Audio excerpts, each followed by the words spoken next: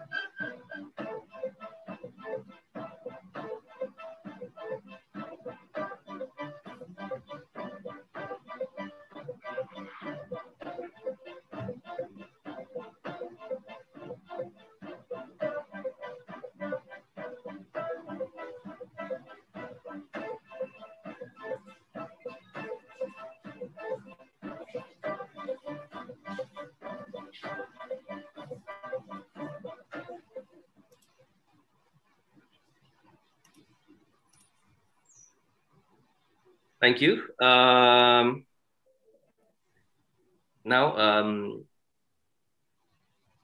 LBTKS will also share the video for Mas Iqbal. The screen is yours.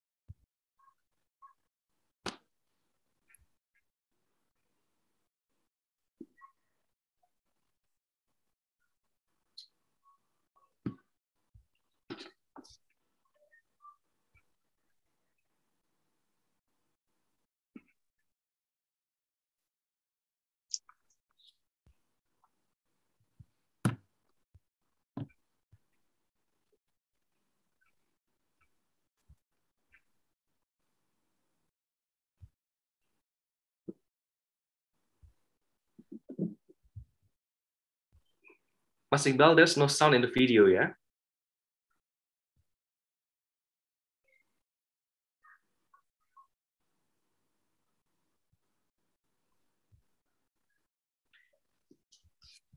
So this is the situation of our office today, and there are some events there that we held recently, like Sekolah Demokrasi. This year we will celebrate our 50 years birthday. Yeah? This is the research school.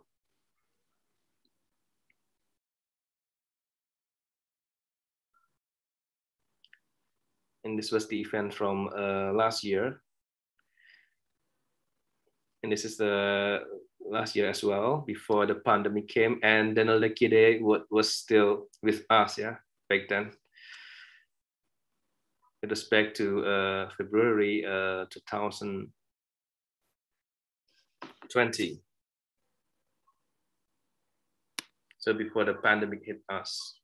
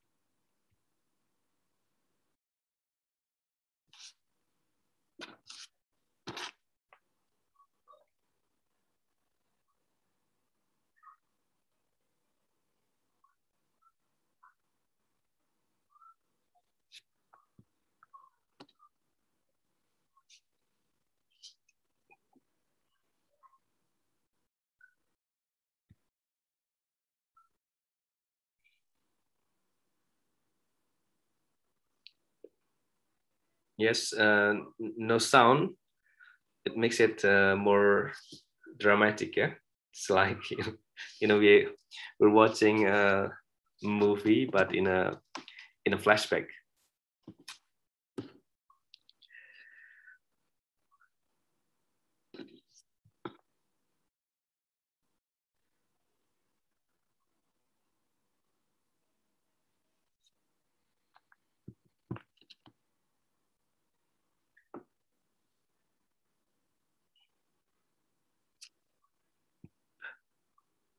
Pak Gulam, why is there no sound as well here? Yeah. Okay, thank you.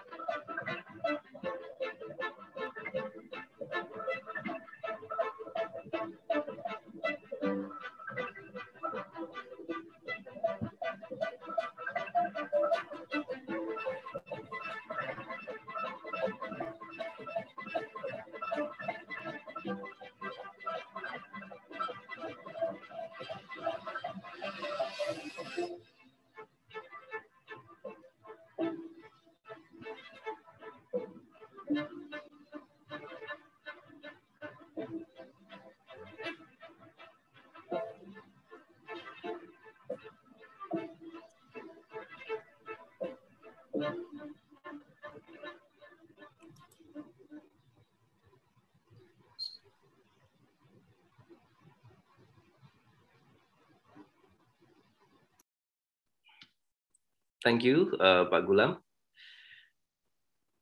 We're still waiting for the participants, other participants, as well as the presenters for the fun panel 4A, as well as the chair for the panel, who is Professor Michelle Ford. Still have 12 minutes from now. And I would like to, there's an alter C here. Is it Gabriel Fakal or Truly? Hello. Hello. Yes, hello, but we cannot see you. I think it's Gabriel. Hello, it's Gabriel. Yes. Yeah. Yeah, but we cannot see you, Gabriel. I just wake up. I just wake up here. It's Oh still yeah, it's still morning. Yeah. And I have two children, so Yes. it's like Oh yeah. chaotic nights. Yeah. How are I you, know. Ija? Yeah, I'm good. Yes. The discussion was wonderful. Yeah, last night. Yeah. With Tania Lee. Yeah, I really enjoyed it, but I couldn't participate because the reason was also the child, my daughter. Yeah. It was a bad time, so you know, bad time. Yeah, I mean bedroom. Yeah, not bad time, but it can be the same as well. Can imagine. Yeah, Okay. time for sleep and still working. Okay, welcome everyone. In the second day of the Authorita conference. Today, it is hosted by together by LPDIS, Center for Media and Democracy LPDIS, and Department of Government Science, Diponegoro University. The panel will start in 10 minutes. And I would like to use this opportunity to welcome you all from wherever you are. And also would like to inform you to some of our event, of our upcoming event. And here it is, the event. So as you could see there are two upcoming events which was held together. First, it will be held together between LP3S and also Diponegoro University, which is Sekolah Demokrasi. This is democracy school. We in this school we bring together all of the elements of Indonesian society, which we consider have an important role to support democracy, such as academics, journalists, politicians, state apparatus, activists, civil society activists, religious leaders to participate in our school. And these are the speakers. And it will be held from 12 to 19 August 2020. So the end will be in 19 August, in which we also have our birthday, our first 50 birthday, ulang tahun yang ke-50. And the next event will be held together between Diponegoro University and LP3S, and as well as KC, Authorita, Gabriel and Truly are also here, also Sarah, and JCS Kyoto, Masaki Okamoto will be here, and SafeNet Indonesia. So this summer course is intended to discuss about social media activism, digital resilience, and resistance to democratic creation. So we bring together scholars from Southeast Asia to come and join with us to reflect about the current state of our digital democracy in Southeast Asia. It will start in 22 August until 4 September 2020. So please feel free to join. The contact person is here, Pak Zunuanus Bulamanar. And we are welcome. We will welcome any participants from different backgrounds, be it from Indonesia and also abroad. There would be some informations regarding Undip and LP3S. We still have 7 minutes before we start.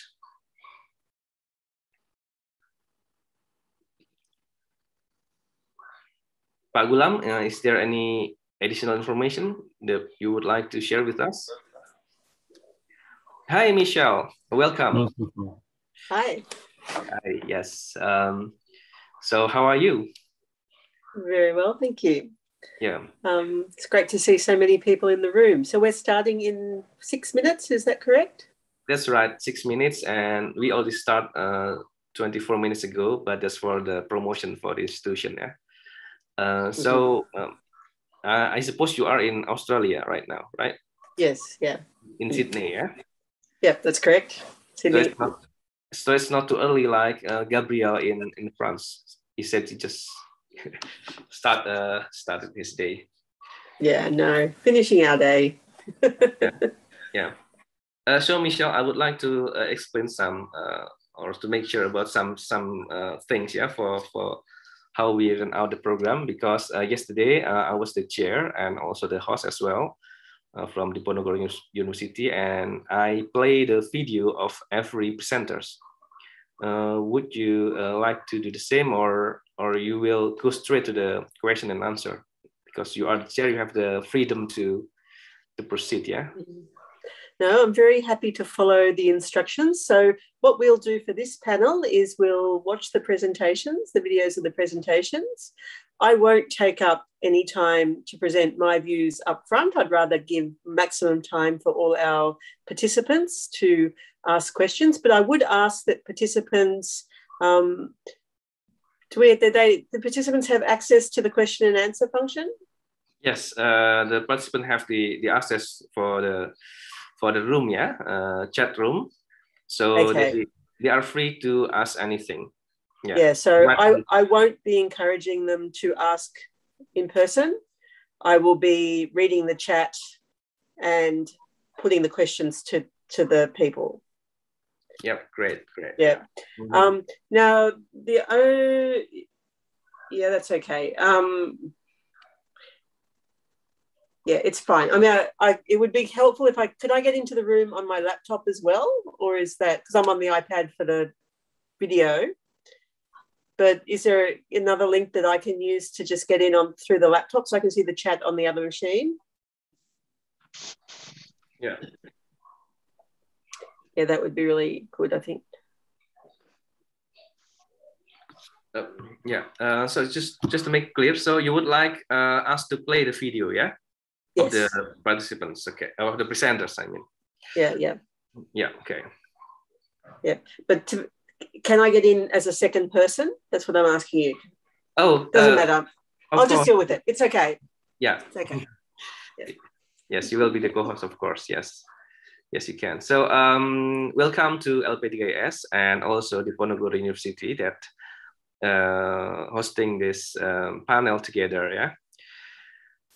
And we usually have a broad audience from different backgrounds and some journalists as well.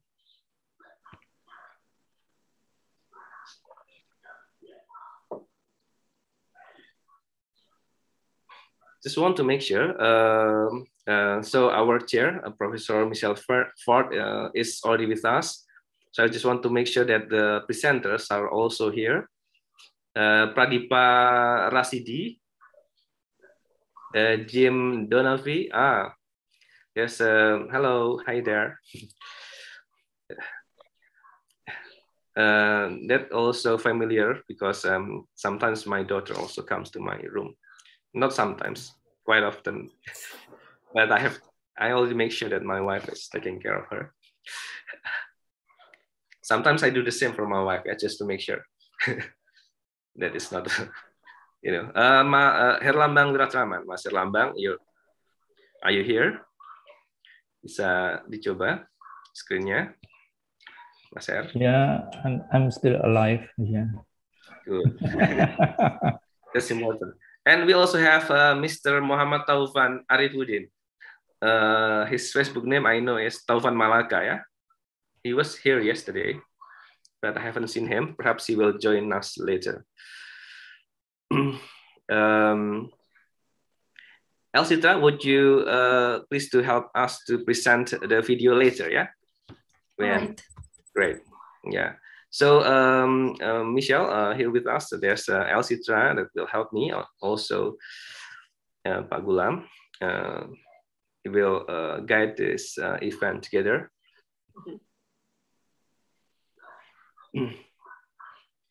we will have 2 hours ahead. Yeah, it's 1.5. This one's 1.5. Yes, Remember, yes, that's right. Sorry. yeah, the other panel, 4B, is on straight after this. So we wanted to give people an opportunity to attend both. Yes, so this one will be 1.5. Yes. But I won't give any discussion, so we'll have plenty of time for questions. Yep, great. We will have 1.5, and the next panel will be using the same Zoom link. So if you wish to watch the other panel in which there is me there, so please stay. I hope the announcement that there's me encourage you to stay, not discourage you. Okay. It's almost, it's just 1 minute, I guess. Can I start now? Yep. Thank you. Good morning, everyone. Good morning, everyone. For those who are in Europe, yeah. So I think I will say to my friend Gabriel, bonjour. I hope I pronounce it correctly. Selamat siang untuk kawan-kawan Indonesia. Good afternoon, I think, yeah, for friends in Australia. I hope you are safe and sound, healthy today, because that's very important during this time of pandemic. Yeah, we know that it's coming. The second wave of the pandemic hits Indonesia. It's going on now. A lot of friends are mourning and also got sick. Yeah. Let's hope that this will be over soon. So this is the second day of the Authorita conference, and this is the panel 4A and 4B later on political participation. And this panel is hosted by Center for Media and Democracy (LPDIS) and also Government Science Department Diponegoro University, Indonesia. We already have with us Professor Michel Ford, that will be who will act as the chair for this panel, and I am, as well as Gabriel and Michel, are part of the scientific board. We have the privilege to read a lot of very interesting abstract, yeah. But that will be the job of Michelle to present it to you. I will not take her job. Okay, I just want to welcome you again. Welcome everyone, and please enjoy the fruitful discussion for 1.5 hours. Michelle, now the screen is yours. Thank you. Okay, thank you so much. It's my pleasure to be here, and congratulations on the Authorita team for organising this great initiative. In our panel today, we have 4 speakers. I'll briefly give you a sense of who they are, but then I'll let their videos speak for themselves. And as we mentioned, after that, we'll go straight into question and answer. Just in terms of housekeeping, as some of you may have heard before, we won't be taking live questions. We'd ask you to put your questions in the chat, and then I will curate the questions for our speakers to make sure that the most interesting questions hopefully get asked, but also a range of questions. So please, as you're listening to the videos, start putting your questions in the chat to help us make the most of this session. So we've got 4 speakers today, as has been previously mentioned. I'm going to talk about them in alphabetical order. So the first is Jim Donaghy, who's a punk working in academia, according to his biography, and his haircut attests to this, I guess. Jim has been doing research with punks and anarchists in Indonesia for about 10 years, as well as a range of other international contexts. His research into the intersections between music and politics includes an emphasis on participatory action research and creative methodologies. He combines his focus on punk and anarchism with an exploration of issues of cultural repression, post-conflict legacies, contested spaces, and transnational movement organising. Jim is a research fellow at the Centre for Media Research at Ulster University in the north of Ireland. leading an AHRC early career funded project titled Failed States and Creative Resistances, the Everyday Life of Punks in Belfast, Banda Aceh, I don't know how to say that, Mitrovica and Soweto. He is on the board of the Punk and Post-Punk Journal and is a member of the executive editorial board of Anarchist Studies Journal and is the web editor of anarchiststudy.blog and drums with the band Lawfucker. Okay, Jim is going to talk to us today on a paper titled Under the Radar, the Changing Face of Repression Against Anarchism and Punk in Indonesia. Our second speaker will be Pradeepa Rasidi, who received his Master's in Anthropology from the University of Indonesia just last year. Congratulations, a real achievement during COVID, with a thesis on Twitter micro-celebrities and virtual peacemaking. He completed his Bachelor's in Political Science also at the University of Indonesia, and his research interests include digital policy, self, personhood, myths, and narrative. He previously worked as a developer and a designer in the information technology industry and was involved in digital media projects with multiple NGOs. He currently works as a research assistant in the Dutch-Indonesian project on cyber troops and public opinion manipulation in Indonesia. And the paper to be presented today is titled Playing with Politics, Cyber Troops and Its Moral Theatre. A great title there. Our third speaker is Muhammad Taufan, who is a PhD student in the Department of International Cooperation Studies at Nagoya University in Japan. His major interests are media, politics, and democracy, and his PhD research is on oligarchy and civil society in the sector of broadcast media, but also anti-corruption in contemporary Indonesia. And he's going to speak to us today about civil society and oligarchic power, a case study of broadcast media reform in post-Suharto Indonesia. And our fourth, last but not least, speaker is Herlambang Wickraman from Erlangga. He's a senior lecturer in constitutional law and in the Centre of Human Rights Law Studies. Herlambang's PhD is in law from the Van Vollenhoven Institute, Faculty of Law at Leiden, with a thesis entitled Press Freedom, Law and Politics in Indonesia, a Socio-Legal Study.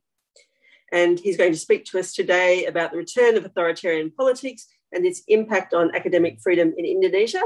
And just before we continue, all the women who are in the audience, it would have been lovely to have one of you in our manel today. So I apologise for the manel. It was my doing, but hopefully we've got some great questions from the women in the audience. Over to the videos, thanks.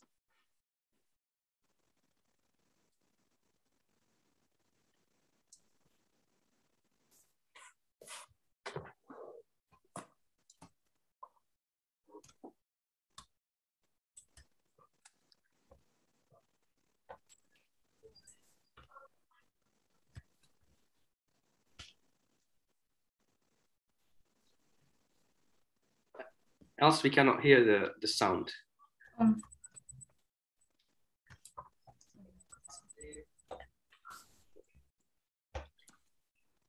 Is it okay? Not yet.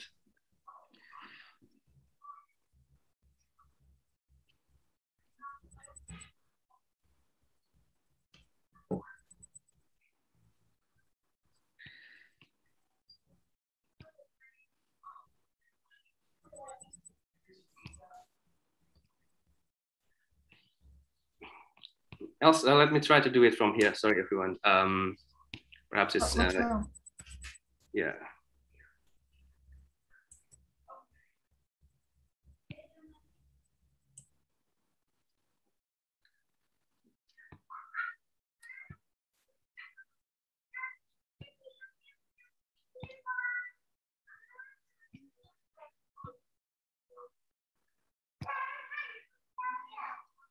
Hello, my name is Jim Donahue. Thanks to Gloria and Gabriel and everyone at Aldersea for inviting me to present today, and thanks to Astrid for chairing the panel. Thanks also to Pradeepa and Mohammed for presenting alongside me. I'll be talking today about anarchism in contemporary Indonesia, especially its connections with punk counterculture. I will speak about repression against punks and anarchists and the changing motivations that inform that repression and the response of punk and anarchist communities to this repressive context. I'll start with a quick overview of the historical trajectory of anarchism in Indonesia before looking at the re-emergence of anarchism alongside punk in the very late 1980s, but mainly the 1990s. I will detail the forms of repression faced by punks and anarchists, and especially the religious dimension of that repression. I will then chart a partial shift in the authorities' understanding of anarchism and how that has altered the repressive context as a result. The main focus of this presentation is contemporary, but just to set some of the historical context, it is well known that Marxism was the dominant ideology of the revolutionary left in Indonesia throughout the first half of the 20th century and into the 1960s, especially as manifested in the mass movement Partai Komunis Indonesia, PKI. This was at one point the largest communist party in the world that hadn't yet seized power. However, anarchism was a significant strand from the inception of the movement opposing the Dutch colonial government. And even within the explicitly Marxist PKI, anarchism also had some influence. In 1926, for example, the party's newspaper, API, featured quotes from the anarchist political philosopher Bakunin on its front page. And this was such a strong influence that 2 years earlier, in 1924, a leading PKI figure named Darsono insisted that PKI members should remember that the communism of Marx and not the anarchism of Bakunin must govern the party. According to Bima's 2018 book, differences in political ideology within the Indonesian left were not actually a significant problem because they had a common enemy in the invaders of the Dutch East Indies. And according to Bima, anarchist ideas have in fact coloured Marxist and social democratic organisations throughout the 19th and 20th centuries. My own knowledge of this earlier anarchist movement in Indonesia is somewhat limited, I must admit. So I don't know whether it's the case that this anarchist current in the PKI was successfully suppressed by orthodox Marxists such as Darsono, or whether anarchist-minded activists were able to organise independently within specifically anarchist organisations and unions. But whatever the case, anarchism persisted to at least some extent within the political lexicon of Indonesia into the 1960s.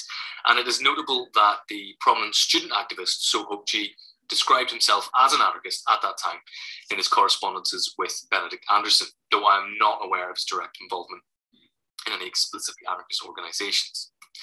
After 1965, that all changed, of course. The installation of the Suharto regime and the ensuing Red Scare and murder campaign practically destroyed any left-wing political current in Indonesia. I will stop sharing screen because Authorita already told me that she's now sure that it works with the full screen. Please tell me if there is no sound again this time, all right? I will. It's because Wijay, you played the video from our website, so right. You should play it directly from YouTube. Hello, my name is Jim. Great, wonderful. Gloria and Gabriel and everyone at Authorita for inviting me to present today, and thanks to Astrid for chairing the panel. Thanks also to Pradeepa and Mohammed for presenting alongside me. I'll be talking today about anarchism in contemporary Indonesia, especially its connections with punk counterculture. I will speak about repression against punks and anarchists and the changing motivations that inform that repression and the response of punk and anarchist communities to this repressive context. I'll start with a quick overview of the historical trajectory of anarchism in Indonesia before looking at the re-emergence of anarchism alongside punk in the very late 1980s, but mainly the 1990s. I will detail the forms of repression faced by punks and anarchists, and especially the religious dimension of that repression. I will then chart a partial shift in the authorities' understanding of anarchism and how that has altered the repressive context as a result. The main focus of this presentation is contemporary, but just to set some of the historical context, it is well known that Marxism was the dominant ideology of the revolutionary left in Indonesia throughout the first half of the 20th century and into the 1960s, especially as manifested in the mass movement Partai Komunis Indonesia, PKI. This was at one point the largest communist party in the world that hadn't yet seized power. However, anarchism was a significant strand from the inception of the movement opposing the Dutch colonial government.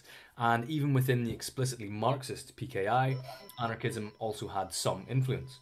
In 1926, for example, the party's newspaper, API, featured quotes from the anarchist political philosopher Bakunin on its front page. And this was such a strong influence that 2 years earlier, in 1924, a leading PKI figure named Darsono insisted that PKI members should remember that the communism of Marx and not the anarchism of Bakunin must govern the party.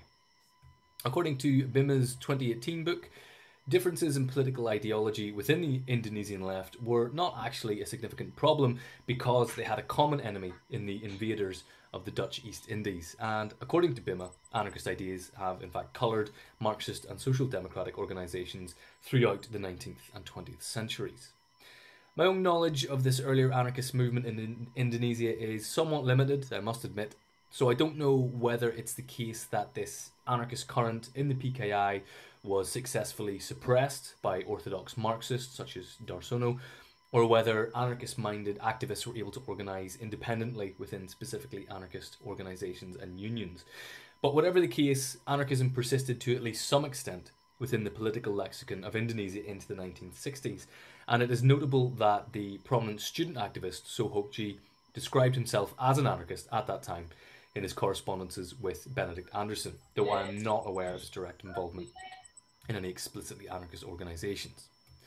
After 1965, that all changed, of course. The installation of the Suharto regime and the ensuing Red Scare and murder campaign practically destroyed any left-wing political current in Indonesia. But significantly, the persisting legal repressions against the left targeted the PKI and Marxism, or Marxist-Leninism specifically. Anarchism itself was not legally prescribed, and as such, for many years in the latter part of the 20th century and early 21st century, anarchism was not recognised by the authorities as a leftist political current, but merely as a synonym for chaos, as I will explain. In some ways, this hasn't changed, but the picture has been complicated in recent years, as I will discuss. So the re-emergence of anarchism then was some 25 years later in the 1990s. Punk arrived in Indonesia in the very late 1980s, primarily through punk individuals travelling from the Netherlands to Indonesia. For example, one person from the Dutch band Antidote was instrumental in sending punk records and anarchist literature to the nascent punk scene in Bandung. By 1996, amid the growing anti-Suharto movement, the first political punk scene in Indonesia was produced in Bandung, titled Submissive Riot, with others such as Contaminasi Propaganda appearing in subsequent years. You can see them in the images here. More widely, Sean Martin Iverson describes the Reformasi period as the high point for anarcho-punk in the Indonesian underground. Punks and anarchists who participated in the anti-Suharto movement framed their struggle as anti-fascist, fighting against the militarist, capitalist and totalitarian aspects of Suharto's regime. You can see some anti-fascist imagery from a punk record here to the right of your screen. Indeed, the collective responsible for producing the Submissive Riot zine developed into an organised group called Front Antifascis, or Anti-Fascist Front, in 1997. The zine Militancy, on the top right, is by FAF, and you can see people holding the FAF banner with a punk aesthetic quite apparent there. Their activism included protests, cultural production, organising workers to take strike action at a local factory, and even taking over a government radio station to broadcast anti-Suharto messages. After the collapse of the Suharto regime in 1998, FAF joined with other anti-fascist groups across Indonesia to form Jaringan Antifascis Nusantara, or JAFNUS, the Archipelago Anti-Fascist Network. A later group called Jaringan Anti-Authoritarian, JAO, Anti-Authoritarian Network, was formed in 2007. The political activism of the punk movement arguably shifted to a focus on cultural production in the post-Reformasi years, but as Martin Iverson notes, Indonesian punks continue to participate in class-oriented political action, from solidarity with striking workers to participating in May Day demonstrations, and May Day protests have been very significant in recent years. The creation of a new anti-anarchy police division in March 2011 highlighted the state's fundamental misunderstanding or overlooking anarchism as a political current. Hence, this police division was created to quell religious mob-based attacks and rioting by groups such as Front Pembela Islam, and this had nothing to do with targeting anarchist political activists. Rioting football fans in 2016 were also described as supporter anarchists in June 2016 by the new Chief of Police, Tito Karnavian, and we'll have more from him later. This misunderstanding of anarchism does not mean, however, that anarchists were free from repression during this period, and indeed, repression against anarchists has been most commonly experienced through the anarchist movement's association with punk being regularly repressed because of its perceived religious contraventions. To give just two examples quite quickly, in December 2011, 64 punks were abducted at gunpoint by Sharia police in Banda Aceh and interned for 10 days at a boot camp for religious re-education. The mayor defended her actions to the international news media, insisting that the raid was necessary and would be repeated as punk constituted a new social disease. She said that punk was in conflict with the Islamic and cultural traditions of Aceh and Indonesia and hence must be eliminated. This repression extends, and the religious nature of it extends beyond Aceh. In 2016, the first Lady Fast feminist punk music festival was held in Yogyakarta. A group of men disrupted the festival, shouting Allahu Akbar, God is great, and accused the organisers of corrupting morals, dressing inappropriately, and being communists. The police stopped the mob's attack and the festival, and then proceeded to detain the festival organisers, questioning them about the nature of their event and about a book on LGBT rights the police discovered at the venue. So the religious dimension is clear in both cases, but so too is the continuing Red Scare in this case and the accusation of being communists. So it's apparent that political repression intertwines closely with the core religious repression of punk, and by extension anarchism, in Indonesia. But the key point is that until this point, the authorities misunderstood punk and the anarchist movement that was closely associated with it because they were preoccupied with the outwardly visible contraventions of Islamic doctrine. They failed to grasp the connections with anti-statist and anti-capitalist politics. Clearly, this misapprehension did not protect anarchists and punks from repression, but it likely altered the scope and form of that repression.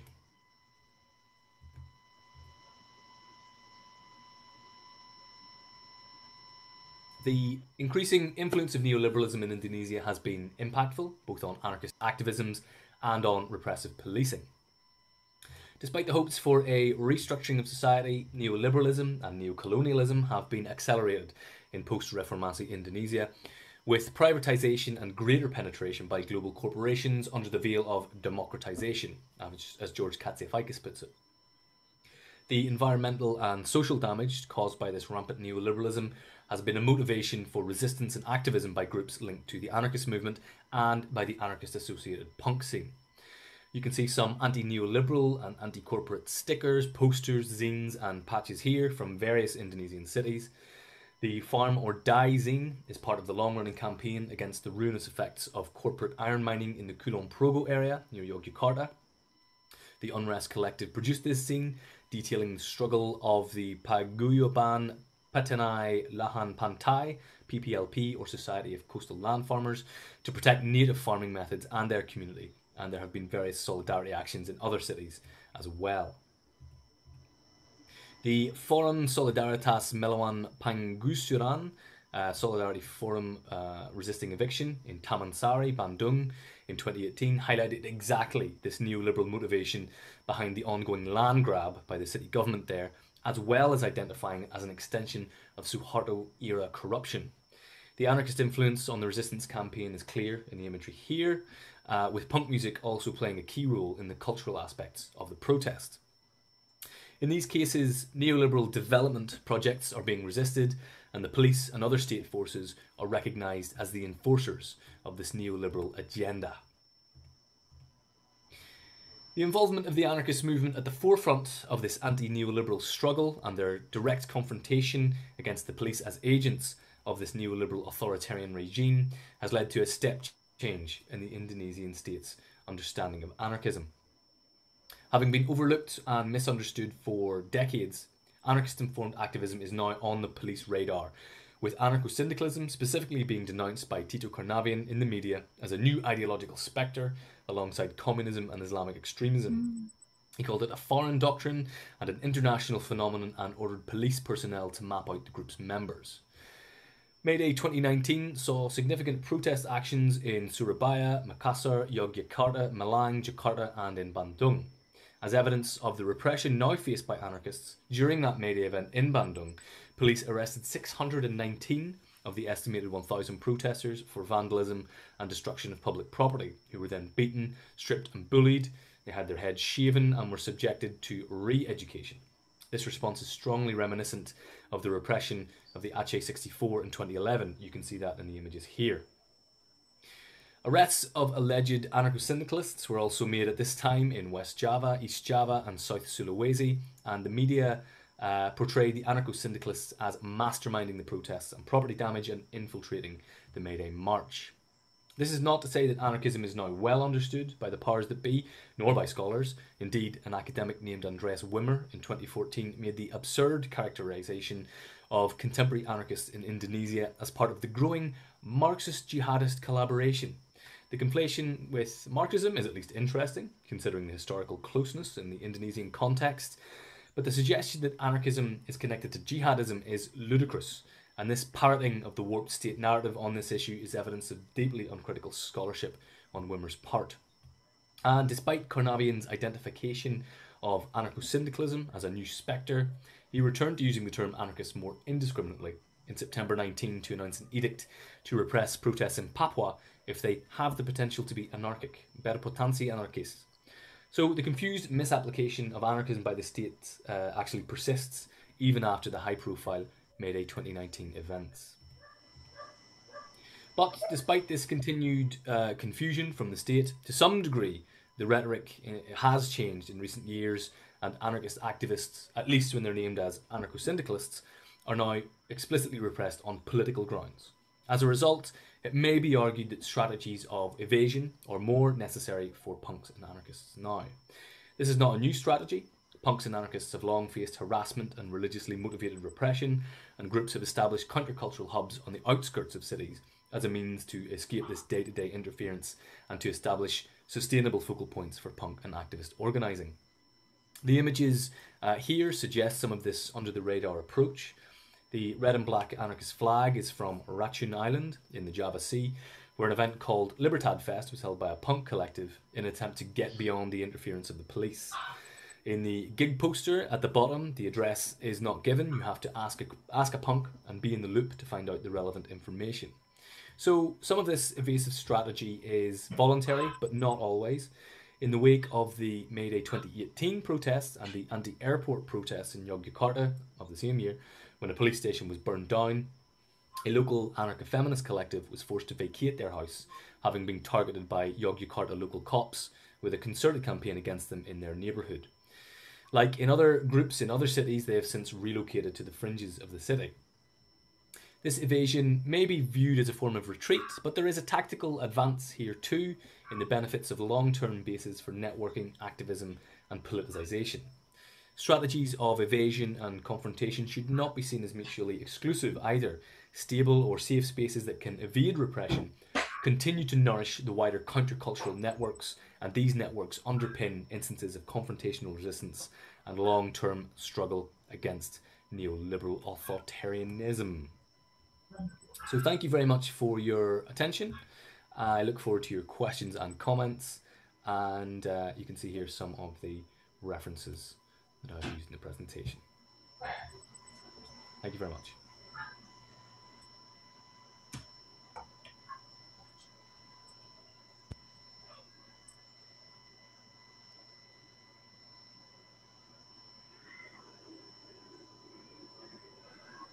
Okay, so we're going to move straight on to the next presentation. Is that correct?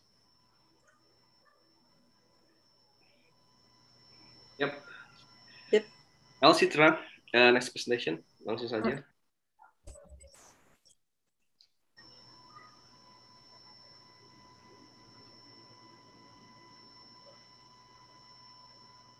To say thank you. Linda. hello, good afternoon, everyone. First of all, I would like to say thank you so much to Dr. Gabriel Fakal, Dr. Authorita, Professor Michel Ford, and the whole Authority for the opportunity, and especially thank you to everyone for being here. I'm Radhi Parasidi. Today I'm going to talk about cyber troops, or more commonly known as political buzzers in Indonesia. I will take a slightly different twist. I will discuss them not merely as paid propagandists, but as playing actors in moral economy and how it relates to subversion of political participation in Indonesia. Okay, I'm sharing my screen now. I hope the slide finds you well because this is my first time doing this. Before we get to the topic, I would like to briefly discuss what is play. I promise I will be brief here. What do we think when we think about play? Typically, we think of activities like playing football, playing war games, or cats fighting against each other, play fighting. But play, according to Bateson, is more than that. So I'd like to define play here as a frame setting or context marker that delimits players into a psychological frame, a spatial and temporal bounding that sets the player into interactive stage.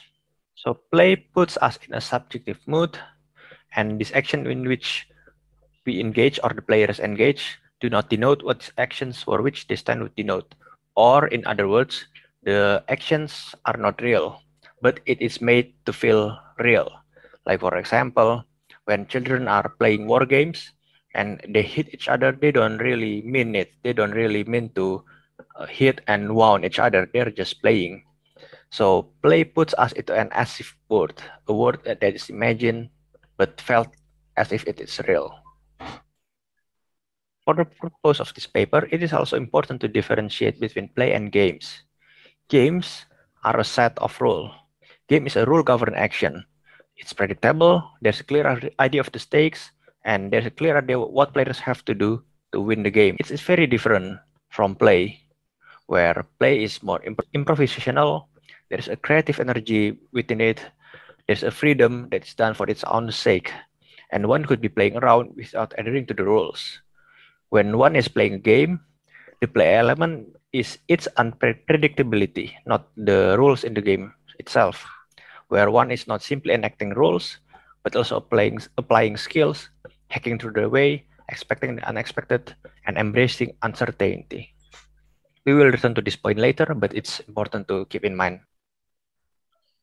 So I'll just mention this briefly. There's a growing amount of literature working on the playful character of civic or political engagement.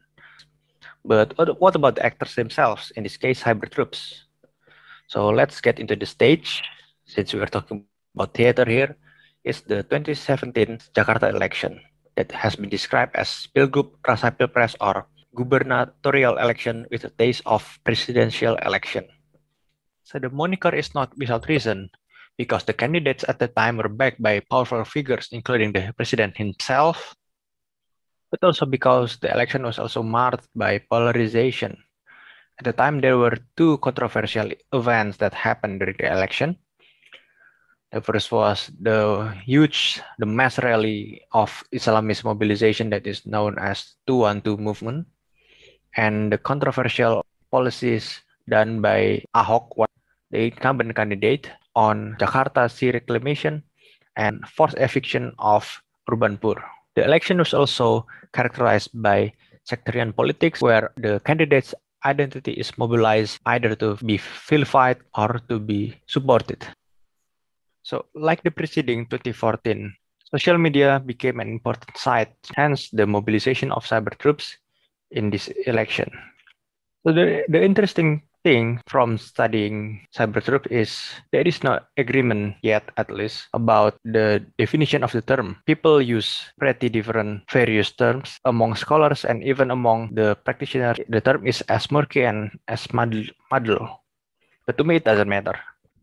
What matters is the working definition that buzzers or cyber troops, they work for the propagation of a message that endorse a certain opinion about certain issue, and the distinction whether they should be paid or not is not relevant as long as they are involved in the campaign directly. So this paper focuses specifically on those with experience operating sock puppet or fake accounts.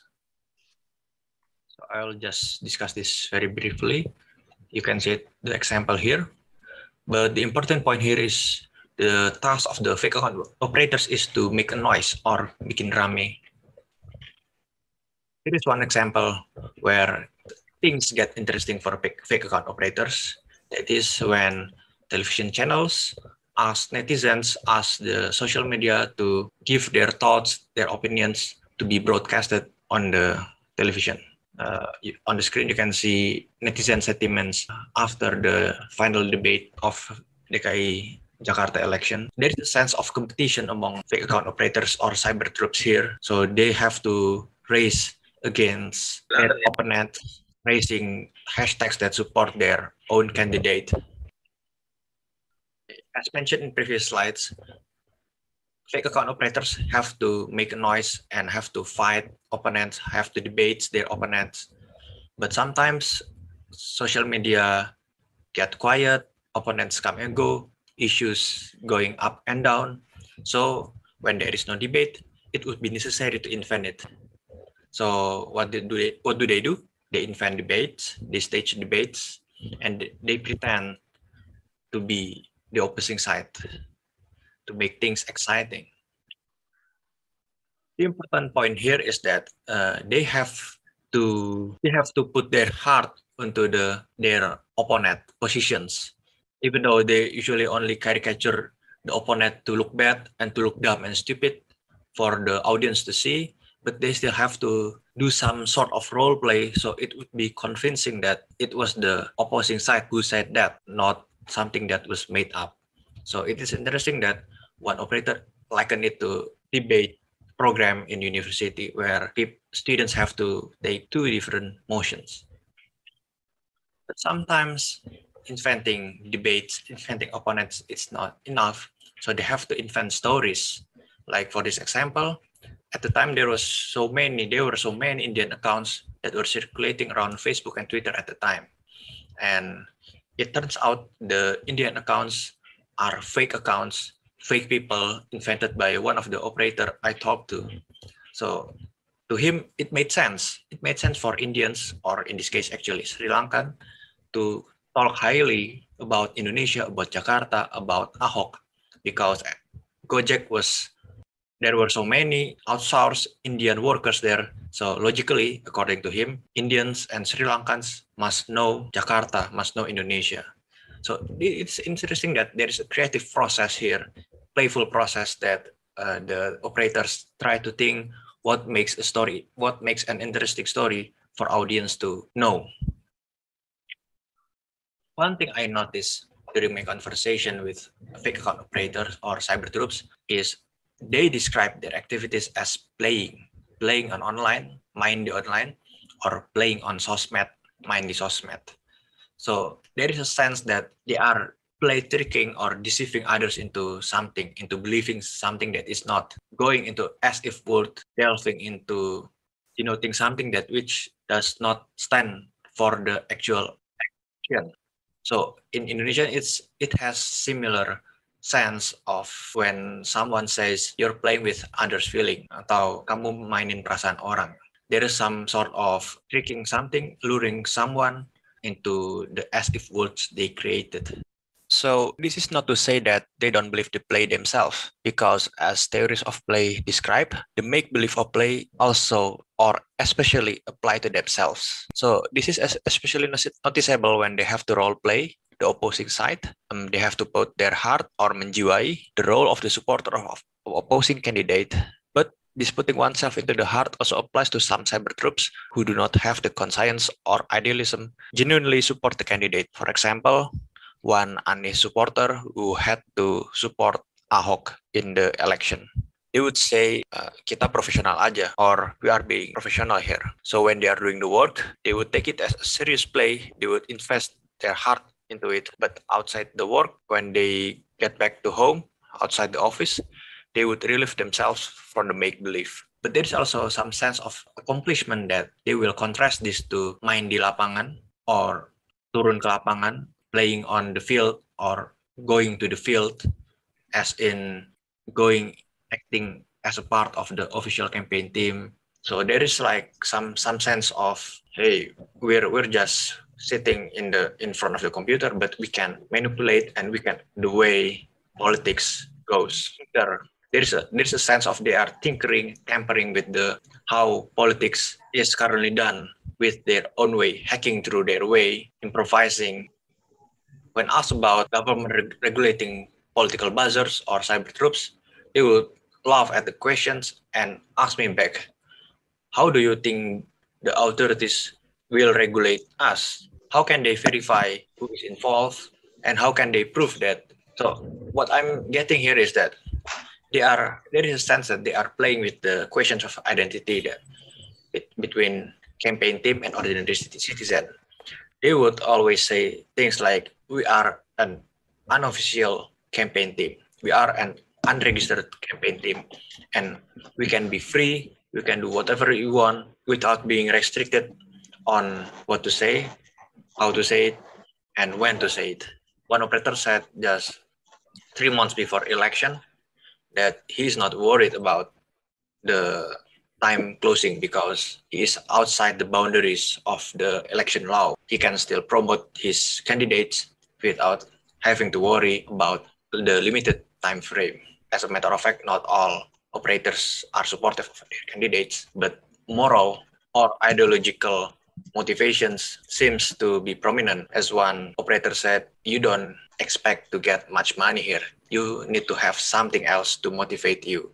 In other words, you need to have the heart and conscience to support the candidate. And in this sort of situation, in this sort of feeling, there is a sense of excitement that they gain from debating. And the debate is not done only for the sake of debate itself, but for the fact that these debates and the whole fake account operation allowed them to be something bigger than themselves, someone who contributed to the shift in Indonesian political arena. They imagine themselves as political players, as someone who are watched by the audience and who behave like the politicians that they watch on television. The televised debate sayings and maneuvers of politicians, all the theatrical aspects, seems to have a huge impact on their perception on how politics ought to be done. And by doing their part in cyber troops, they feel like they are becoming one of them. So they feel like they are gaining political agency. But cyber troops' sense of spectacle is embedded within the Indonesian democracy because as we motorized parade or pawai motor is a common occurrence in election. As you can see here, motorized parade during Jakarta election too. So there is a sense of carnivalex elements, performance elements in election in Indonesia. Such motorized parade is usually regulated by commission election, structured in formal politics, while cyber troops does not. Cyber troops are really playing their identity as unregistered team to freely navigate the polarized political climate in Jakarta election. Some operators like Fajar was afraid of expressing his political opinion in public in fear of ruining his relationship with his friends and colleagues. He used his fake accounts to express his opinions and at the same time support his candidate. The cyber troops gave him opportunity to express what he thought and play with the ideas, exercise like a student exercising their motion for debate, attempt to learn something new. But like Graeber said here on the screen, play can also be destructive. Does this mean cyber troops play will bring change to Indonesian democracy? Unfortunately, cyber troops pose more problem than it offers solution. We need to remember cyber troops' connection to voluntarism, that it emerged in 2012 with the rise of political voluntarism featuring Jokowi and Ahok through the organization called JustMath. Voluntarism, which holds the idea that there is a good person that we need to bring into the politics. This honest person can bring changes to the corrupted establishment. So cyber troops lives with this sort of personality-driven politics, which ignores structural problems in Indonesian politics and relies on individual qualities of a good leader, a supposedly good leader. The other problem is that in the end, cyber troops' ultimate goal is to defend their clients or their candidate because it has ties to political campaign industry. Although the cyber troops themselves see their work as a moral calling, as a moral economy, a mercenary with cause, so to speak. Industry-wise, cyber troops is still entrenched in the marketization of politics. It is interesting that this economic character can also be seen to a certain extent among the cyber troops themselves. As early as 2016, talked to one of the fake account operators I mentioned here. He aspired to be a coordinator, someone in the high rank. He hoped to be noticed by his coordinator and be introduced to the closer circle of political elites or political entrepreneurs. This economic motive or character in the end turned cyber troops vulnerable in supporting authoritarian practice because they need to secure resources that can only come from select political actors, in which the actors might promote politics that might not be beneficial to the wider public, or as Fossati calls it, authoritarian innovations. Today we can see how prevalent cyber troops operation ordered by state actors in 2021. To conclude, cyber troops operation is a politics of escape. It provides refuge for people who wanted to participate in political discussion in a polarized society. It allows a playful engagement. However, due to its nature, cyber troops is subservient to the interests of the capital. At the same time, it's playful, it's disruptive. Attitude also eclipses other forms of civic engagement, and it can hurt democracy in the long run. As you can see in the past year, in 2020, there were so many cyber attacks to activists, to civil society elements, and partly it was done by cyber troops who participate in the interest of Jokowi administration. So that would be all. Thank you very much for staying with me here. I'm looking forward to feedback and the discussion we will be having. Thank you. Thanks very much. Another really interesting presentation. We'll move straight on now to Taufan, shall we? Wait.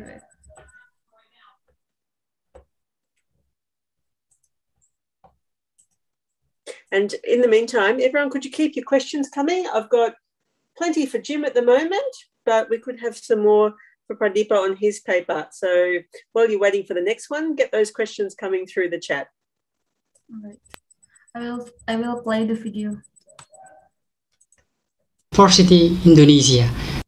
I am Taufan from Andalas University, Indonesia, and a PhD candidate at Nagoya University, Japan. I am honored today to join this conference. I would like to make a presentation on my paper with the title Civil Society and Oligarchic Power, a case study of broadcast media reform in post-Suharto Indonesia. This presentation will touch first the background of the study, second the methodology, third finding and discussion, and finally fourth will be the conclusion. So let's get started from the background of the study.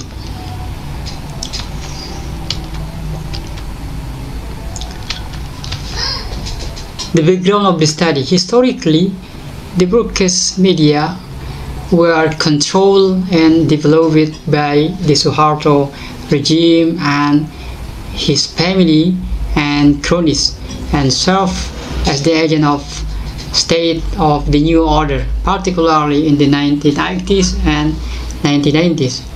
And then in post-Reformasi, after the resignation of Suharto in 1998, media sociologically changed and transformed into more freely and market-driven media, along with reform promising regulation such as the Press Law of 1999 and the Broadcasting Law of 2002 and the Law of ITE, or Information and Electronic Transaction, of 2008.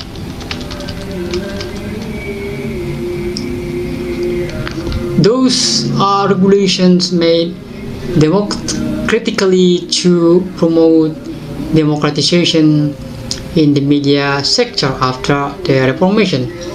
However, 2 decades after the Reformation, oligarchic elites have been fully reconsolidating and organizing their power to hijack the democratization process, including regulation, and utilize the commercial media for their electoral interests. So, broadly speaking, one of important article of the Broadcasting Law of 2002 is to establish KPI or Indonesian Broadcasting Commission to safeguard and protect the public good from increasingly market-oriented media and elite interests, which tend to contradict the broadcasting law and public good. Indeed, KPI had already tried to play its role under civil society support to control private commercial media. However, those private commercial media had fought back by utilizing the political alliance with media owners and elite power from political parties to weaken KPI role and influence its selection process. KPI finally tends to give up and neutral in the media sector. So therefore, civil society in the sector tried to not only criticize elite power and commercial media, but also to question KPI role to implement the Broadcasting Law of 2002 and promote public-oriented media in Indonesia. In short, civil society along with digital media are in a race to challenge the oligarchic power behind the commercial media and KPIs. So the methodology in this research utilized a case study of broadcast media reform to demonstrate fluctuation in the relationship between civil society, media magnates, and oligarchic political parties. I collected data to fieldwork, interview with civil society in the media sector, media practitioners and journalists, KPI commissioners and academics, along with documentation for media and internet-based media during 2 decades.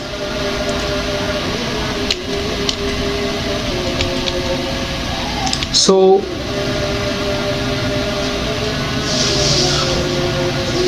I like to come up with finding and discussion. I will briefly touch 3 issues. The first one, elite power and broadcast media relation. The second one, KPI's role. And the last one is about civil society's activisms.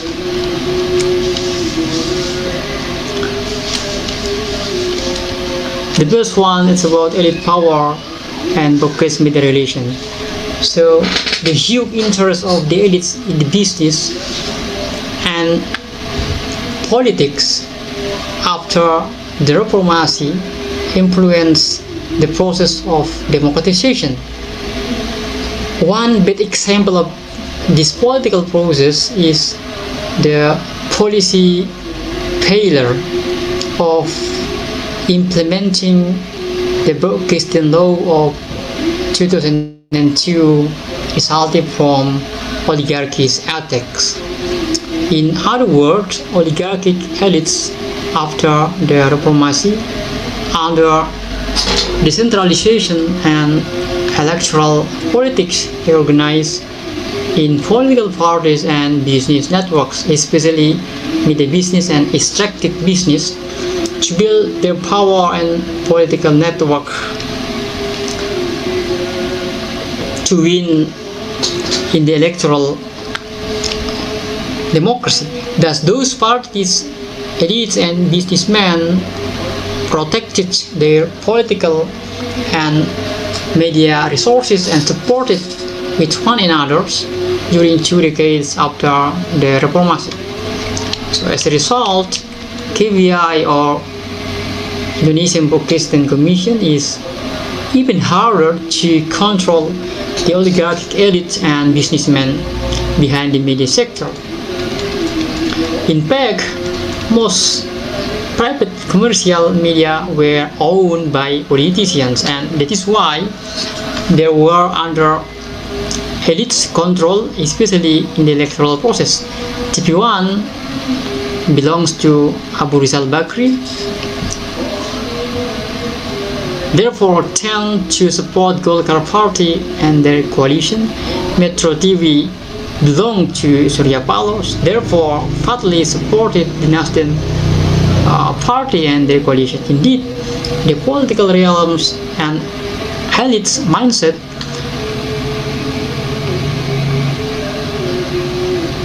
this phenomena is considered trivial, but in the broadcasting media sector, this is a systemic violation of the main principle of broadcasting law,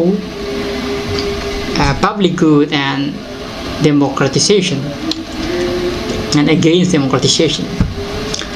So let's come to KPI's role in this broadcast media reform. KPI or Indonesian Broadcasting Commission is the mandate of the broadcasting law of 2002, which regulates the broadcast media sector. KPI should ideally be independent and free from political and business interests in regulating the media. Therefore, its member must be selected fairly and supported to play this role independently. Mostly, its member often came from civil organizations or academics. However, the problem lies in the fact that election process is very little bit clientelistic. In fact, invisible lobbyists accrue in the process of becoming a member of KPI to be commissioners. It is certain that there will be organizational and personal lobbying to internal political parties and organizations because they are chosen by DPR or Indonesian Parliament that come from political parties. So in fact, elites and political parties are part of the political and business network of media owners. In the DPR or Indonesian Parliament, the elected commissioners in fact are people who can be managed by the elite, political parties and media owners. They are not fully professional.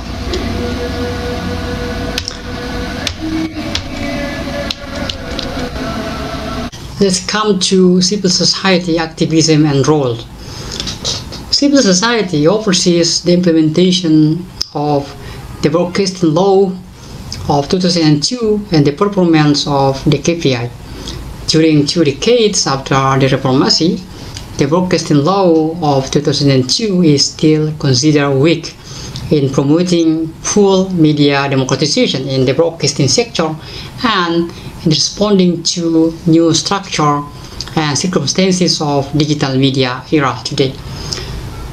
There are a couple of criticisms during 2 decades.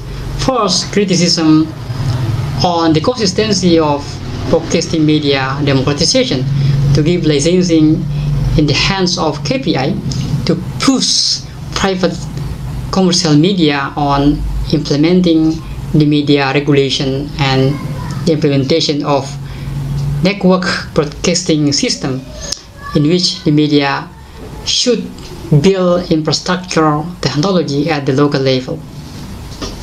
A second criticism in protecting KPI and the media from the elite interests in the electoral moment and how to respond to digital platforms today.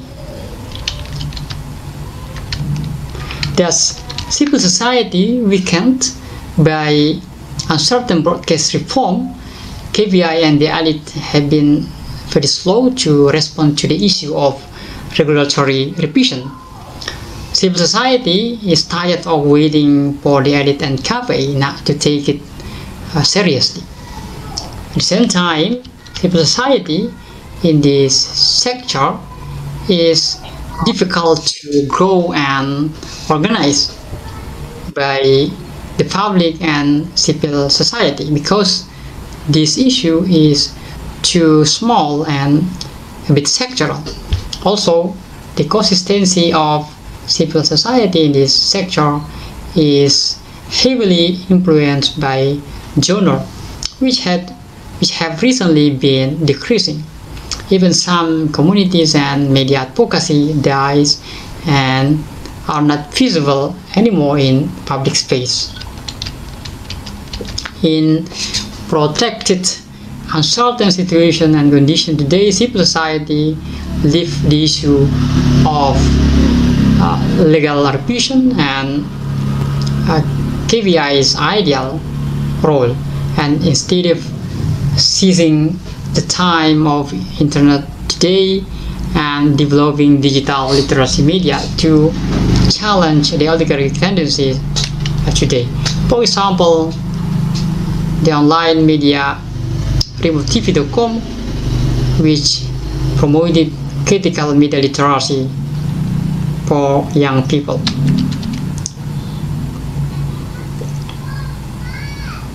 So in this context, the broadcast reform movement is increasingly unclear and lost its direction and tend to allow the elite to politicize the private media for their electoral political interest today.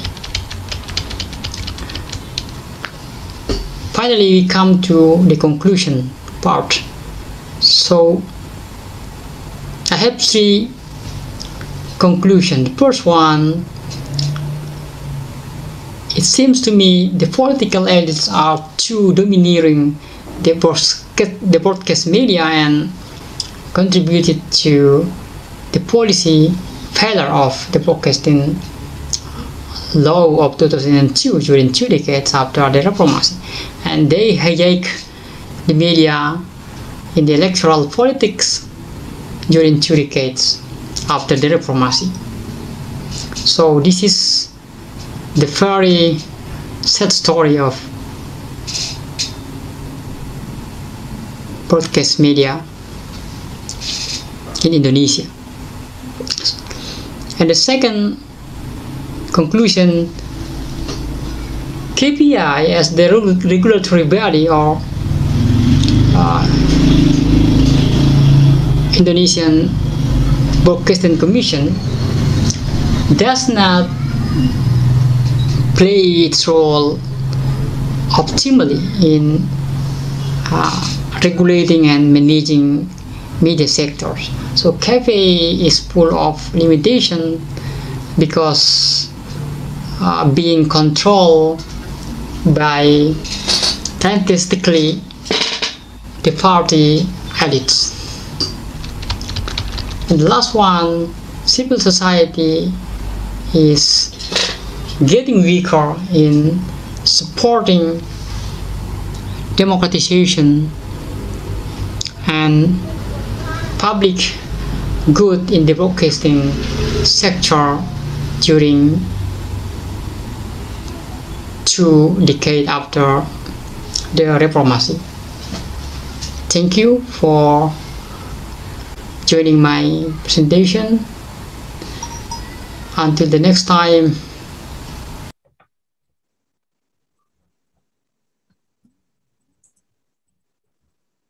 Okay, thanks for that presentation, and we'll now move to the final presentation. Keep the questions coming. I'll make a note of them, and then I'll go through a few rounds after we've listened to this paper.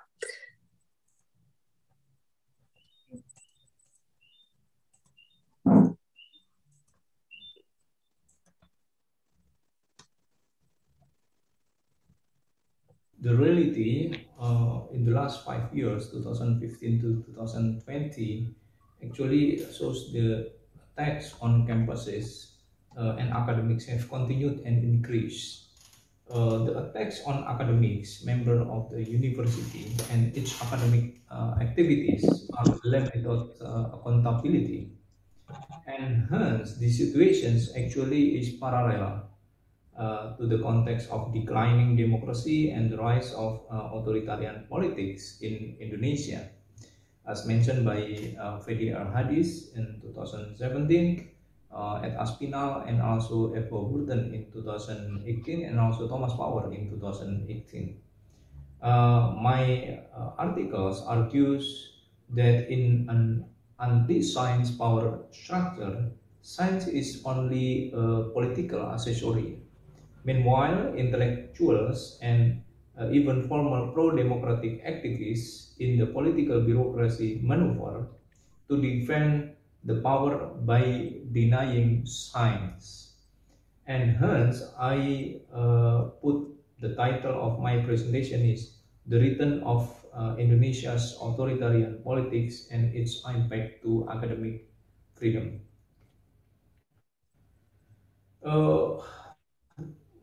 My article has three questions.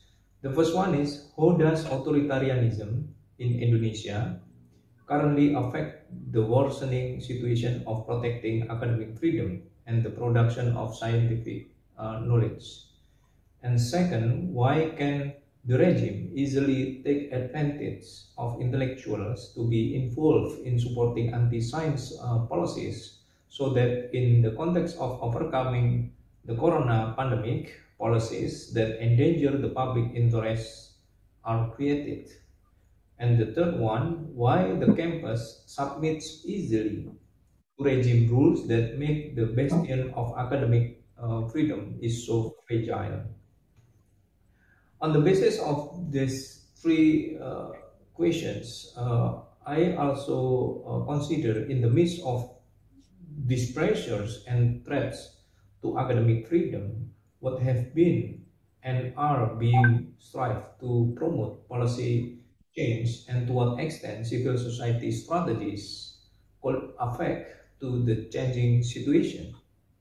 And these articles applies an interdisciplinary approach in order to explain the political trend of academic freedom policies in Indonesia amidst the intensifying attacks civil liberties, which today is not only happening in Indonesia, but also it is a global phenomenon. And responding to the first questions, how does authoritarianism in Indonesia currently affect the worsening situations of protecting academic freedom and producing the scientific knowledge? Of course, it is related to or parallel to democratic regulations, or the turn to authoritarianisms, or repressive pluralism, as mentioned by Greg Philly. And I myself consider that for the last 5 years, 6 years, especially after 50 years after 1965, the wave of attacks on campuses related to the authoritarian legacies of New Order, especially by stigmatization of communism. And it was really the largest cases in Indonesia, and quite effectively silencing the critics, and also banning the discussions and also sending the students to the jail because of abusive pressure in order to stop or end the strikes. And therefore, unsurprisingly, the situations actually parallel to the regulation of freedom of expression itself. And why can the regime easily take advantage of intellectuals to be involved in supporting anti-science policies? So that in that context, overcoming especially during Corona pandemic, the policies endanger public interests. And hence, I have three arguments. The first one is dominant narrative in a fragmented civil society movement, especially looking at the issue of electoral democracy during 2014 and 2019, and it was really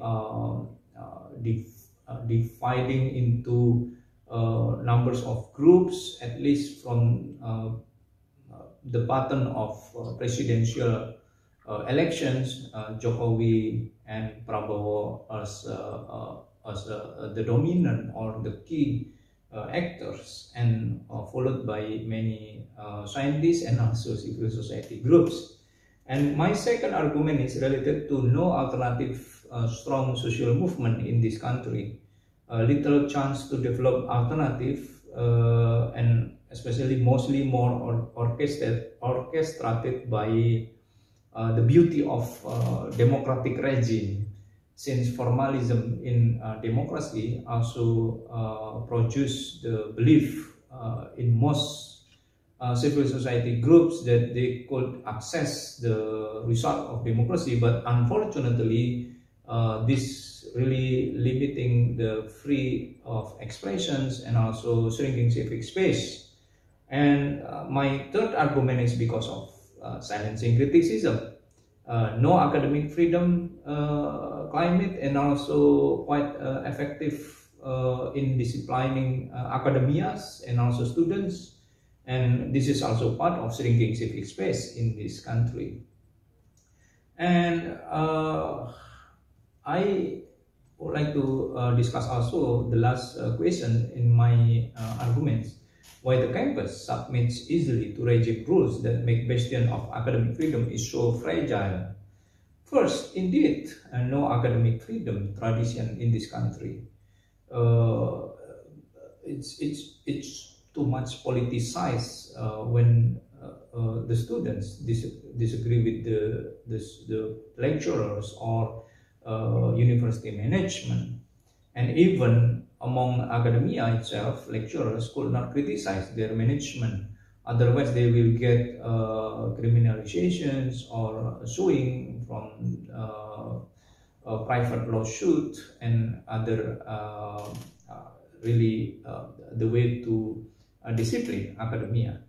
And second one, of course, reflecting what is happening in Indonesia's campuses, because it's also reflecting social structure, feudalism, for instance, or formalism or nominalism in subverting element of freedom. So no critical exchange or debates in order to produce scientific knowledge. And the third one, of course, all of them actually, I'm still confident looking at this as part of authoritarian legacies in disciplining science.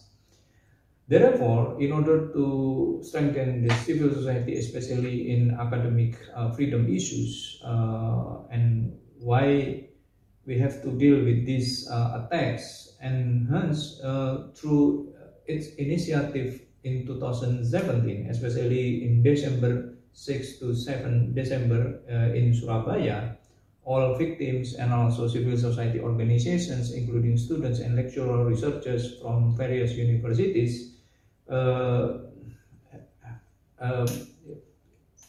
have met and also discussed in order to develop principles, or we call it as Surabaya principles on academic freedom.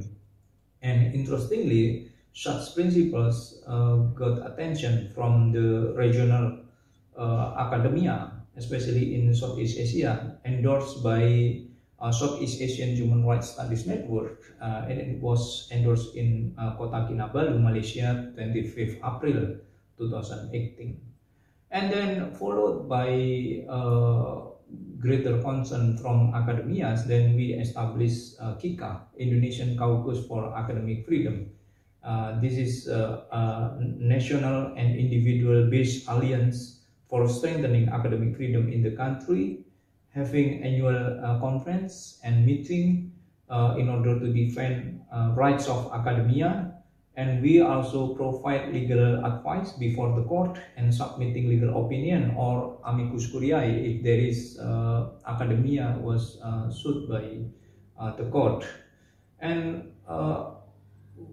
by collaborating with the Indonesian National Human Rights Commissions, the Surabaya Principles has been adopted as important part of freedoms or fundamental rights into National Human Rights Commission SNP. It consists of norms and regulation standard for freedom of opinion and expressions. And interestingly, just a few months ago, such standard actually was recognized and also agreed by the commissioners and become new rules that can impose or that can be strengthening the policies at university level as well as at the bureaucracy level, and also for law enforcers not to easily criminalize academia. And last one, we also develop collaborative work, actively participating in solidarity, especially to promote academic freedom in Southeast Asia. So that's my points for this conference. Thank you. Okay, thanks. So we've heard from all our four speakers, and it's been a really interesting range of papers. We've got some questions through first. So I'll start with one question for each of the speakers. We've got time for you to give a solid answer, but please do be aware of other people's need to answer their questions. So no extra papers, just some good solid answers.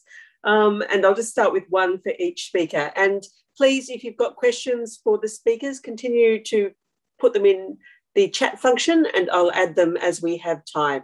We've got about 15 minutes. So Jim, just to start with you, you've got a number of questions in the pipeline, but the one I want to start with is one from Eka, who wants to know what kind of revolution the anarchists want. Thanks, Michelle, and thanks for all the people who ask questions. Hopefully, if I answer Eka's question, maybe I can kind of touch on the other two there as well, because I think they'll I'm overlap a little sorry, bit. Jim, just focus on that question. Give us a good, sharp answer to that one, and I'll come back to you when we have time. Oh, maybe you misunderstood me there. Yeah, okay. So I think revolution is a word that is loaded with dogma and ideology. So certain ideologies on the left have a very particular vision of revolution, and I think that's particularly dominated by a Marxist-Leninist version of revolution. So anarchism is a leftist movement. It does have overlaps with socialism in terms of its history and in terms of its objectives and methods, but anarchism is not laden down by dogma or ideology in the same way that Marxism or other ideologies are. So revolution for anarchists is something that we can enact in the here and now. So to look at syndicalists, for example, their idea is to build the new world in the shell of the old. So what we do now will be the basis of a future society. How we organise now is the basis of a future society. So if you look at the types of activism that anarchists are involved with, opposing neoliberalism and its environmental destructions, working with urban poor and defending kampung communities and so on. That is the basis of revolution. So it's not necessarily a specific moment or a specific set of goals that you want to achieve in a certain time frame. The activism that anarchists engage in is the revolution, and that's what distinguishes it from other forms of leftism. It's a praxis-based activism. Thanks very Hopefully much, that answers all three. Well, no, I'm going to push you a bit harder on some of the other questions, but we'll come back to that later. With one for Pradeepa next, Zach wants to know how your participants studied, or sorry, how the participants in your study viewed democracy. Yeah, thank you, Professor Ford. So I guess this is a question from Zach, right? So this is a interesting question that can be pursued further.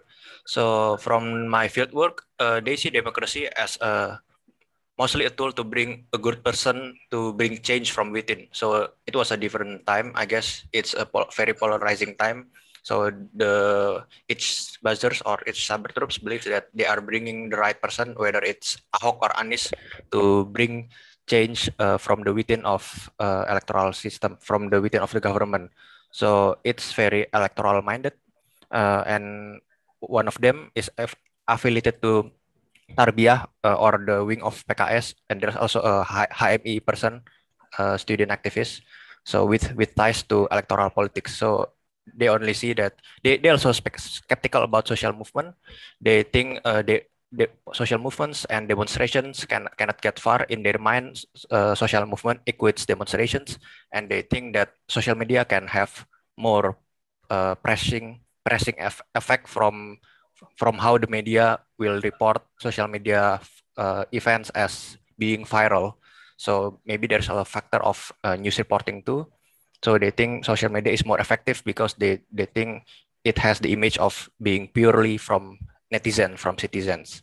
So it's kind of contrast from Pak Jim's anarchist. So they think the basis for democracy is electoral politics. Okay, so they're not so much interested in democracy as using the formal democratic structure, electoral structure, to get whoever they're supporting in. Telfan, I have a question for you. I think there were some nice parallels between your paper and Pradeepa's paper. And I'm interested if you could talk a bit more about the role of digital media activism. You mentioned this, but you didn't go into much detail. And I was wondering if you could tell us a bit more about the tactics that the people you referred to there, so the opponents of the media, of the big capital M media, what tactics did they use on social media? Are you there, Telfan?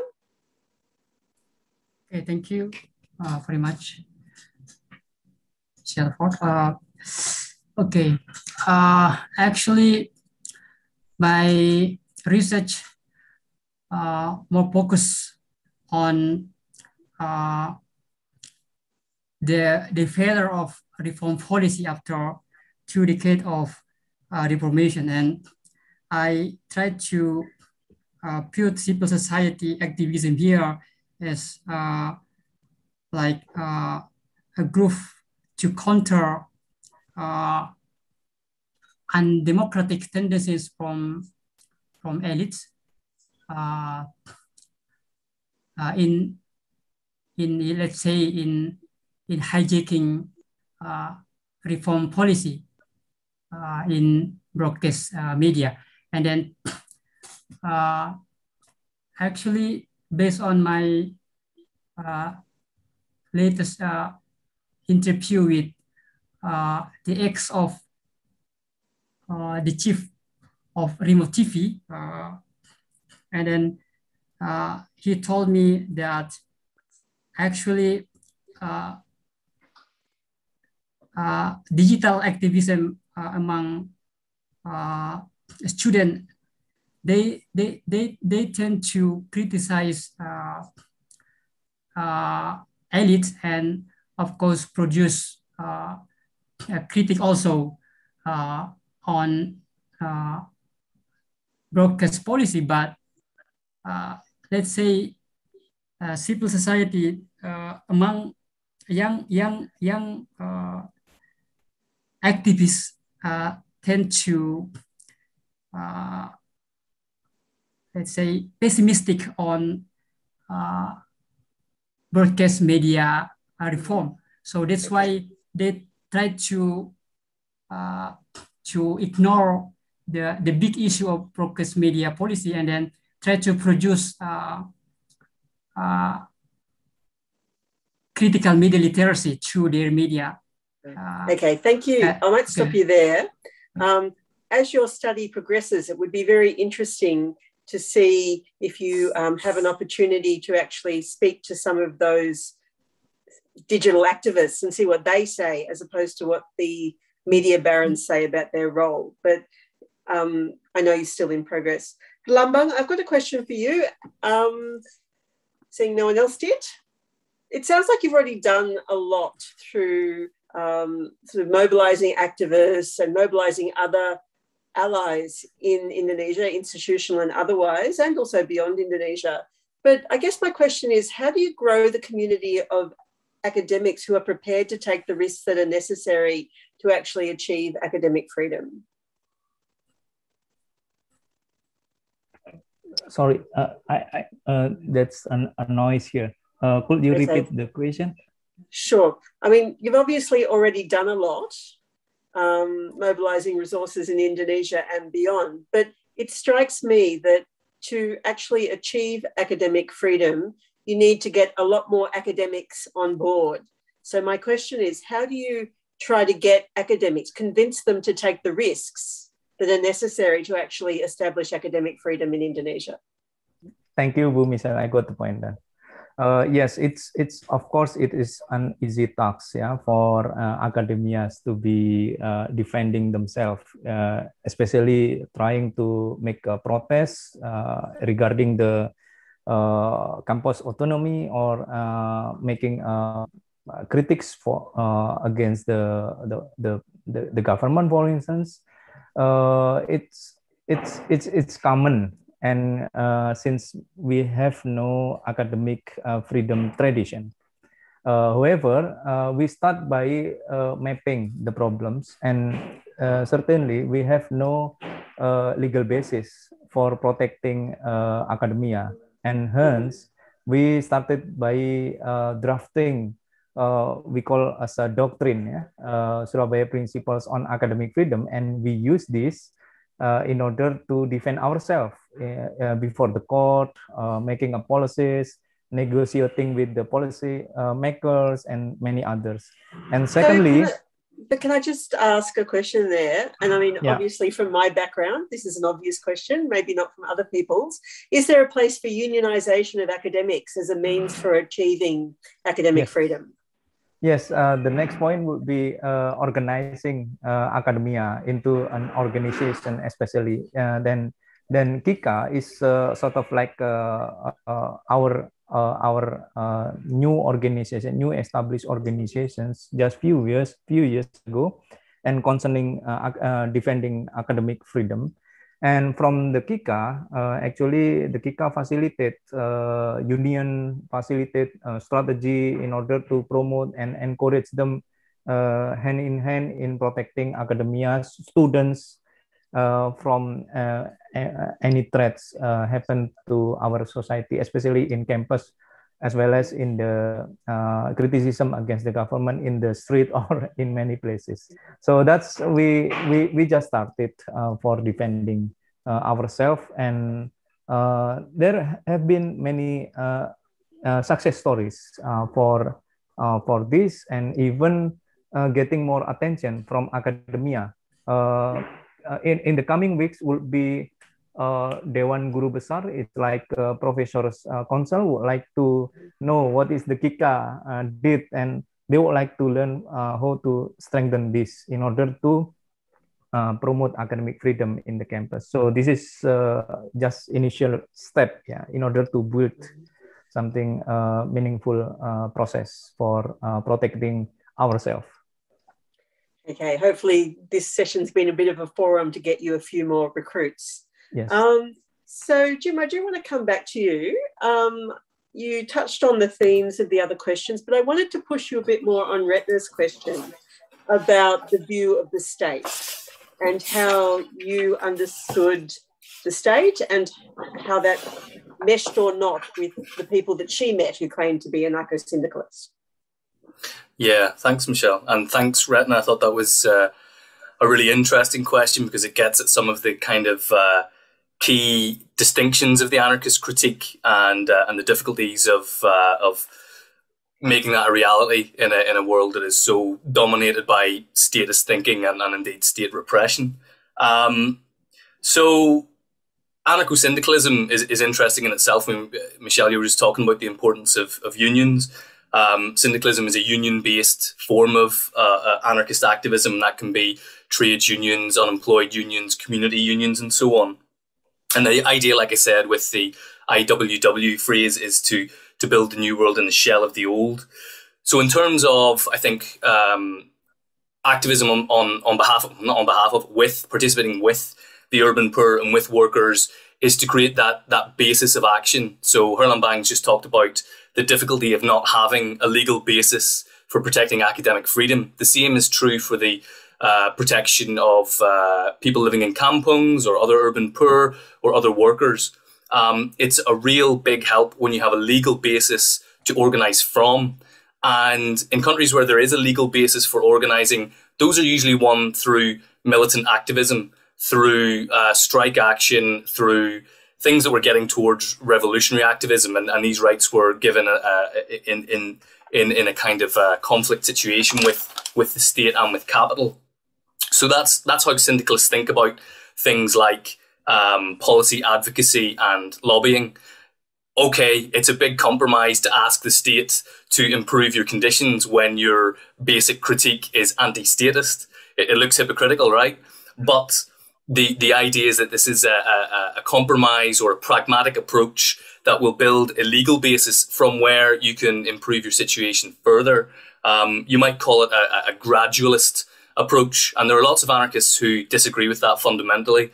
But I mean, I'm a union organizer myself here with a mainstream class compromise union, as some anarchists call it, and it's always a contradiction. But because anarchism isn't weighed down by a strict dogma or a set of party rules, you can be pragmatic, and you've got to be conscious of where the hypocrisies and contradictions are, and hopefully navigate your way through them. But there's usually a culture of resistance where these contradictions are highlighted and how you can push things back towards the revolutionary goal instead of becoming merely reformist. But it's a really interesting question. Thanks, Retna, and thanks for raising it, Michelle. Okay, thanks very much. Our time is over. Can I first thank Widja and Authorita and everyone who's helped with this session, but of course to our presenters and to the people who pose questions. It's been great to see so many people online. And I'm going to take the opportunity to say, I hope I also see you all at a Sydney Southeast Asia event sometime soon. And if you don't know what the Sydney Southeast Asia Centre is, look it up and maybe join. Enjoy the rest of the conference. Thanks again for 4 really thought-provoking papers and great answers to the questions, and enjoy the rest of your day. Thanks, Michelle. Thank you, Professor Michelle Ford. Thank you, Michelle. Wonderful. Yeah, thank you everyone for staying with us. Just want to make sure that first of all, for this panel, on behalf of LP3S as well as Government Science Department at Ponorogo University, I would like to thank everyone for joining this panel 4A, yeah?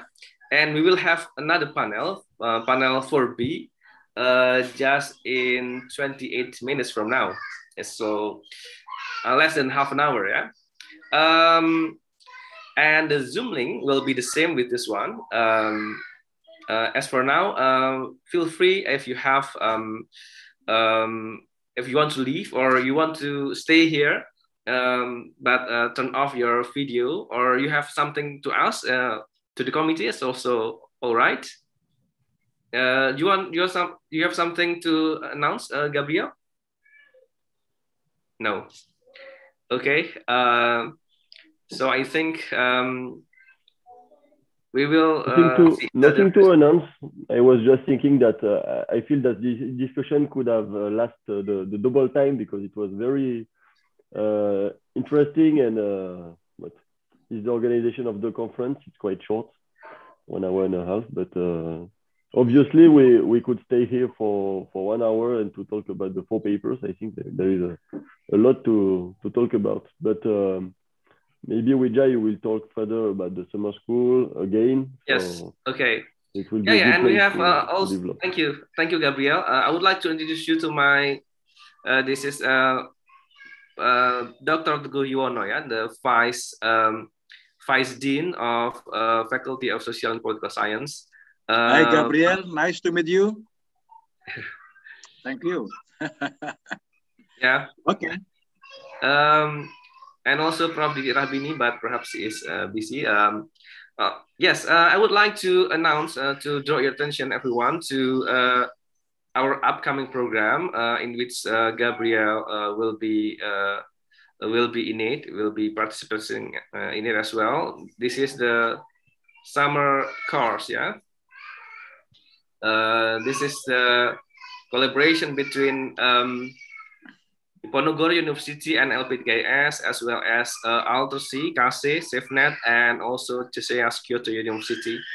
And this summer course will be held from 22 August to September 4, 2021. The topic would be social media activism and digital resilience and resistance to democratic regression in Indonesia. And we will use the 2 weeks to bring together all scholars, students from Southeast Asian countries to discuss and reflect about the current states of democracy in Indonesia, as well as the digital politics as integral part of it. The underlying assumption behind it is that, today we face a lot of issues that cannot be faced by one country only, such as, the pandemic, climate change, democratic regression. We think that those are the issues that need collaboration, between countries, to face them together effectively. And this forum hopefully will be the place, for reflecting about it. So please feel free to contact here the contact person, Pak Gulam, and you can also visit our website, summer course Diponegoro University Government Science Program. Perhaps that would be a short announcement, And we also have another forum before that, which is the Sekolah Demokrasi School of LP3IS, in which in this we bring together all around 100 scholars all around the world to reflect about the current state of Indonesian democracy, and we invite them to write together with us, and we will publish the book. The plan is to release it during our birthday in 19 August. So this Sekolah Demokrasi will be the forum to launch the book, as well as to bring together the scholars and the participants will be the elements that we consider as important to support democracy in Indonesia, such as politicians, journalists, academic, religious leaders, and civil society activists. So I think that will be it. I hope my sound is clear enough, because in the background, my kid is arguing with her mom about she persuaded her mom to watch YouTube longer.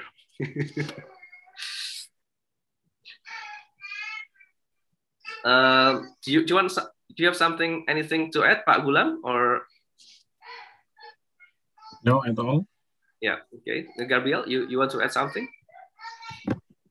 Nothing to add. Thank you so much, Vijay. It was very clear. Your voice and the voice of your kids also is very clear. Mas Iqbal,